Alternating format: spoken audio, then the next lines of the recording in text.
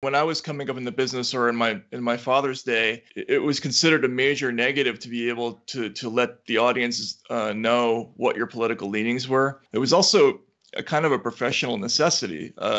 If you wanted sources to trust you and to give you information, they couldn't know what your political leanings were. You weren't going to get, a Republican leaning source if you were openly campaigning for the Democratic Party, or vice versa.